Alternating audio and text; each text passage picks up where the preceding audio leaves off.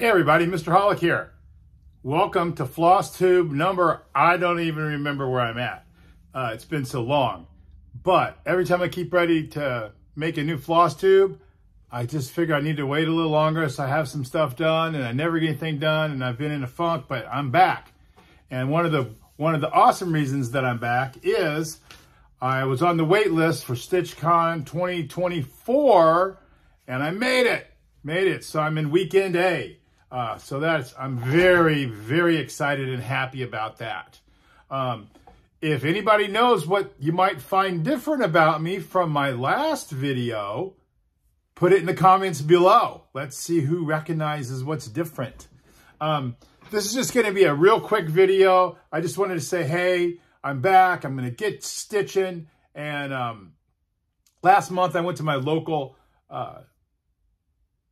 LNS stores, Stitchers and Stitches group, and that was great fun. Stitched all day. That was super fun.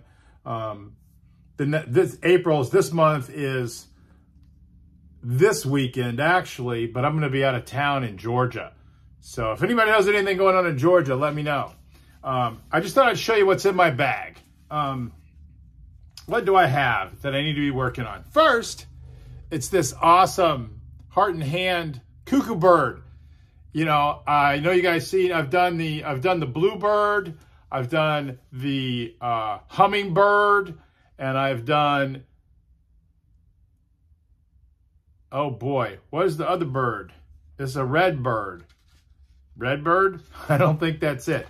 So I'll put it in the comments what it was. Actually, let me look. Let me look here. I have it over here. It's not finished. Well, no, it's finished. Which one is this one? Yeah, Redbird. Redbird. It is called the Redbird. There it is. I've had that done for a while, but I still need to get it finished. Fully finished. Anyway, so yeah. So cuckoo birds on my list. I love those. I love these. I love these. I love heart and hand. Also, from Caterpillar Cross Stitch, I have this Hop To It kit that I want to put on my little list of things to do. Whoop. Somebody was texting me.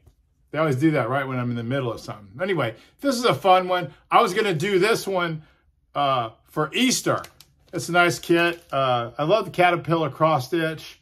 They have all sorts of fun things, but hopefully you can see it pretty good.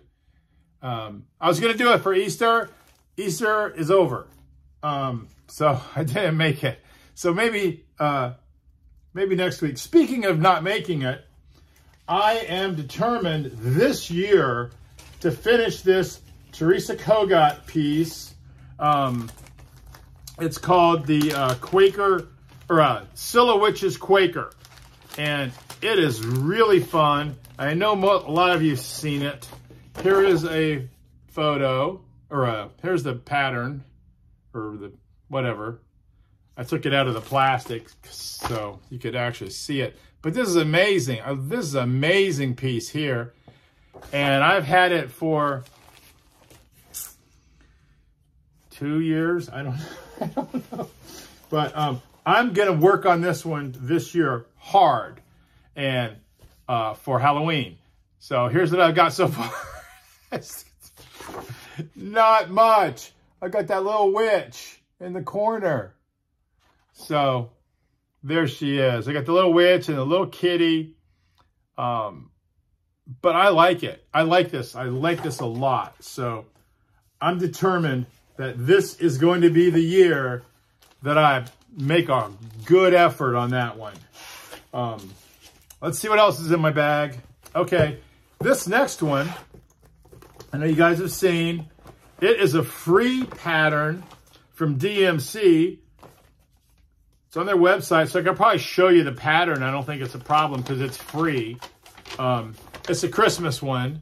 I actually had to make it 2 copies and cut this part right here out and move it over one square, one space, because otherwise it was out of whack. So I could not have that. but it's cool. It's a little sampler, a little Christmas sampler with some little reindeers and a snowflake. And, you know, we'll see what I've got done so far. Bloop. There's what I've got.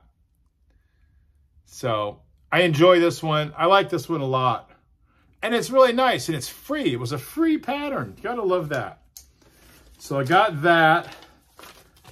That is on my list to be done for Christmas this year.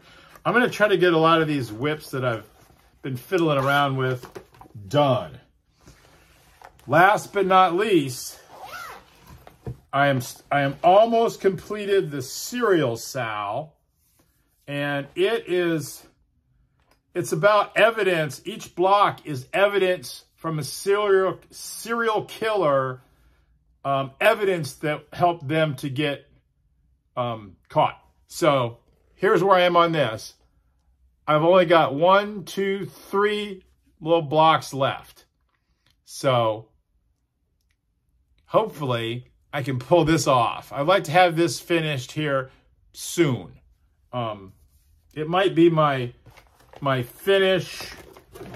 last block finish for StitchCon this year. So hopefully, if I don't get it finished before then. What else? Oh, I'm super duper excited. Oh boy, I wish oh boy, I don't have, poor planning. I don't have the name. I can't think of the darn name of the company, but it's called, I'll put it in here. It's called Fragments in Time, and then the one I'm very excited about is called Tales from the Sea, and I already ordered the patterns, and I ordered the fabric from Fabrics by Stephanie. I ordered the colonial parchment fabric, which I'll show you when it comes in, and I saw this pattern. Pam, Just Keep Stitching, has, in her last couple videos, has shown that, and I saw it, and I just fell in love with it. It's beautiful. It's so, wait a minute. I know what it is. It is, I have it right here. I have the border. This is the border, and it has 8 blocks. And it is Fragments in Time, like I said, from Summer House Stitchworks. Summer House Stitchworks. Summer House Stitchworks. You can go to there, summerhousestitchworks.com, to find that. It's called Tales from the Sea, Fragments in Time, and that was from 2021. They have other ones, and they all, a lot of these the little blocks are made into like pillows, or you know, and whatnot. I hate that word. I'm sorry I used it. But each block can be made into like a pillow or a little cushion or something. Or they have these free frames. I don't know if you can see it, but the frames are real nice. There's a lot of intricate work in the frames. And they look really nice. That's how I like to do them. I like to do them like that, so they're all on one piece. But I'm very excited about that. So that I am planning on being my StitchCon 2024 Weekend A start. And I think that if I plan to start it then, and then I will plan it to be a finish for StitchCon 2025. And that gives me ample time. And I know it sounds reasonable to have done in a year. Like, you could do anything in a year, right? Right? Well, maybe not. Like I said, the stuff you see that I showed you today, I have had last year work as a whip. Anyway, I digress. Sorry for my discombobulation today. I probably wasn't really prepared, but I wanted to make this video and get it out there to let y'all know I'm back. I'm rocking.